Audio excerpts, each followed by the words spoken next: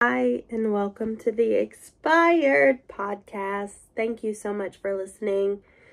The Expired Podcast is brought to you by Macy Bookout and Natalie Gard. Macy is dealing with some sick kiddos, so thank you so much for listening. And I'm going to do this one solo. Let's get into it. The Kingston Courthouse murders. Okay, let's get into it. Jennifer had a very difficult upbringing. Her first ever memory was in the courthouse as her mom and dad divorced. This is at the Emory County, Utah courthouse. And Jennifer and her sister were put through a pretty difficult custody battle. And if you've ever been through a custody battle, you know how that is. Her father quickly remarried, and his two daughters were not present for the marriage, which ultimately caused friction. There isn't a lot of information about Jennifer's early life, but she did describe her life in a manifest. Once she got into jail, she was writing and she was able to give her account of everything. After her parents divorced and her father remarried, Jennifer says she and her sister were sexually abused by someone in her father's new family, which went on for several years. They never told anyone. Jennifer found solace in horses. Her aunt owned several horse stables, and that's where Jennifer kind of fell in love with horses. She fell in love with a thoroughbred horse named Weaver, but unfortunately she only got to heal with Weaver for a short time because he moved to a new stable. She says, "Well, that's it. I backed away from horses for good." That's sad. At 15, her attention turned to alcohol, drugs, and dating older men. Her boyfriend was 25 and she was only 15 years old. She was a 15-year-old child dating a 25-year-old. While staying between her mom and her dad, she learned, different skills like how to sneak out and how to cover her tracks when she snuck out. She was able to sneak out of her mom's house and take her mom's car, and she even learned how to change back the odometer. So the odometer is the thing that shows the miles. That Jennifer learned how to rewind the miles on her mom's car. The summer before her senior year in Utah, she met her first husband. She wrote a day before the wedding, at 3 months pregnant and 18 years old, she had found him with another woman. She went on with the wedding and would later welcome 3 children, 2 sons and a daughter, with her husband. Jennifer says that the marriage was abusive and at times there were drugs in the household. So, sad. Sad. In 1996, Jennifer remembers her first taste of cocaine. She says, "I was hooked." She also writes that she tried it once, and ever since then, she was completely on it. She described being sold off by her husband and for her husband when they didn't have any money to support their habit. She then went on to have a 6-month bender, and the only thing that stopped her was when she came home one night and She had her 3 kids, her husband. She came home one night after being strung out on cocaine, and none of her kids recognized her. By 1999, Jennifer's husband was arrested twice for drug charges, including a meth lab in the couple's 3-bedroom home and a DUI in the 4th degree, all within 2 weeks. This all happened within a 2-week span. With her husband going away, she felt lost. She says, I felt no self-esteem, no character, or no substance. She moved on with her life. She moved on to her second husband, who was very nice, but a bit of a pushover. They quickly married, and Jennifer says 30 minutes after they said I do, she met a friend of the groom at the reception. His name was Travis. She was smitten right away. She liked Travis. She and Travis would begin an intense affair, sneaking off to casino vacations and all kinds of things. Even after Jennifer's second husband found out about the affair, he was just like, let's end it. Can we end this? And Jennifer wasn't having it.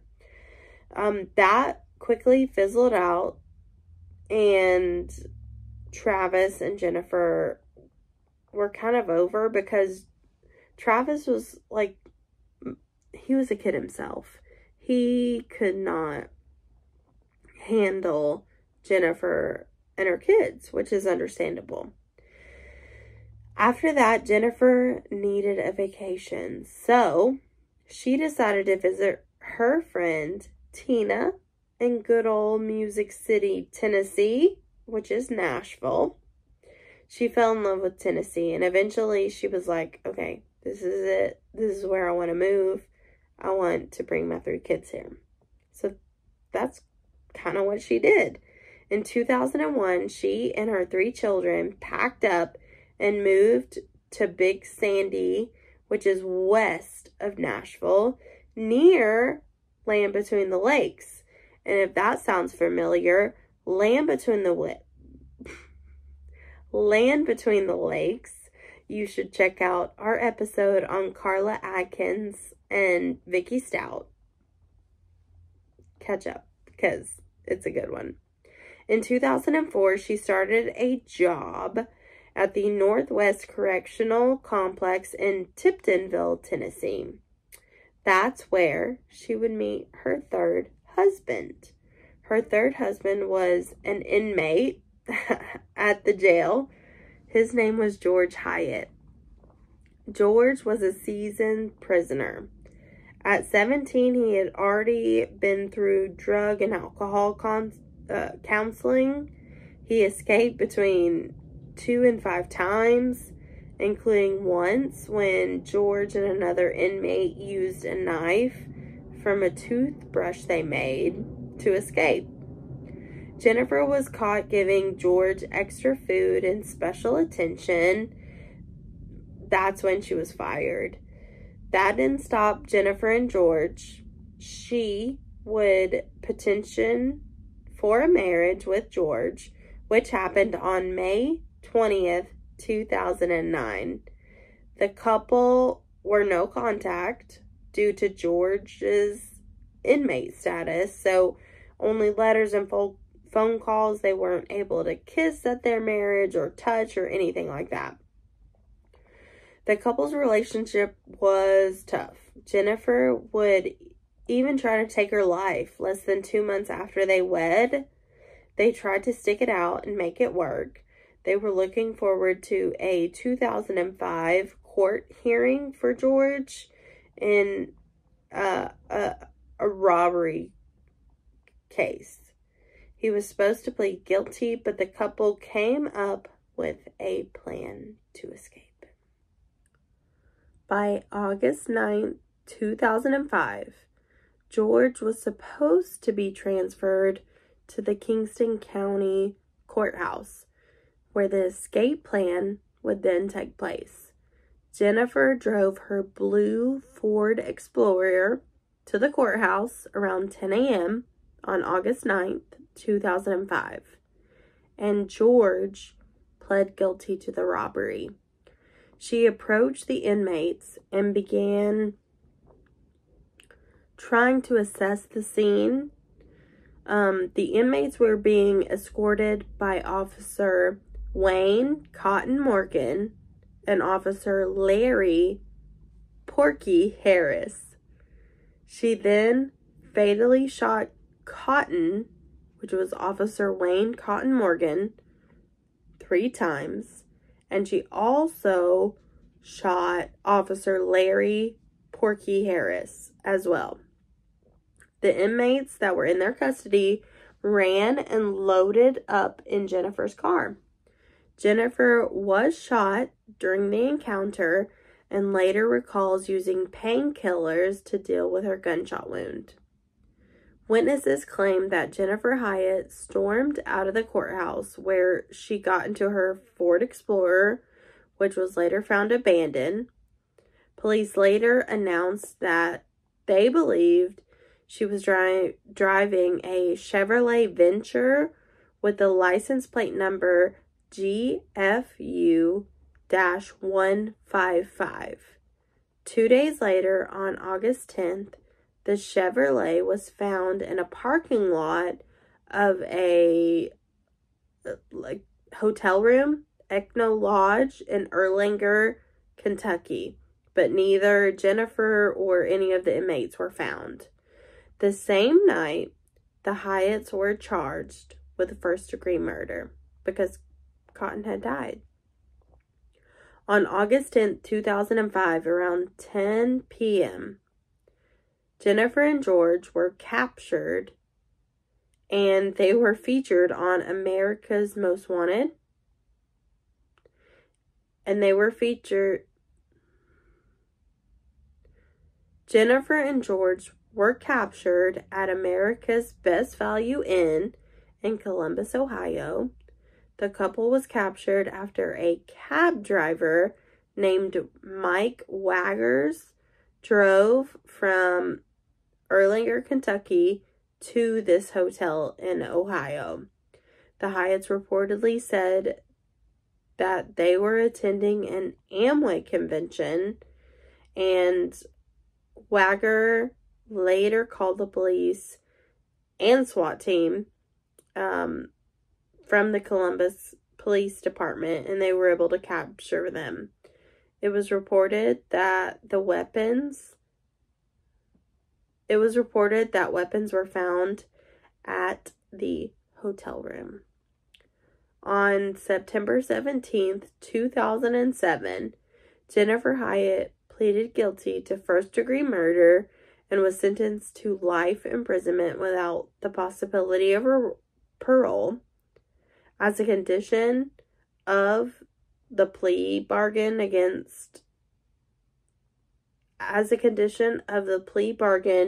which allowed her to avoid the death penalty, she agreed to testify against George Hyatte.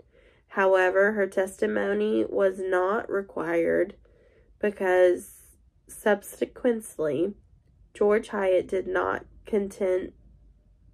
contest to the charges made against him. On March 9th, 2009, he pled guilty, including the first-degree murder of guard Wayne Cotton Morgan. As a result, George Hyatte was sentenced to the imprisonment without the possibility of parole. Now, Jennifer was also put into that same category. So she was put into life without the possibility of parole. This is a hard one. I don't know what Jennifer was thinking. It seemed like she had a pretty normal-ish upbringing, But at the same time, it seemed like, you know, she had a lot going on too. And she had, you know, she had demons. And she had, you know, people who weren't on her side. I think mental health has a lot to do with serial killers. I think mental health has a lot to do with people who kill. So what do you think about the Kingston Courthouse murders? Do you think it was, you know, manipulation? Do you think it was, like, raw love? What do you think happened with the Kingston Courthouse murders? The Kingston Courthouse murders. Let us know at Expired Podcast, at Expired Podcast 423, at Expired Podcast Chat, CHATT. Let us know what you think about this episode. And of course, we're going to come out with episodes every single Monday, wherever you download podcasts. We appreciate you. Please like, rate, and review all of our episodes, and let us know what we did good, and let us know what we could improve on. Let's think of the closing. Macy always says,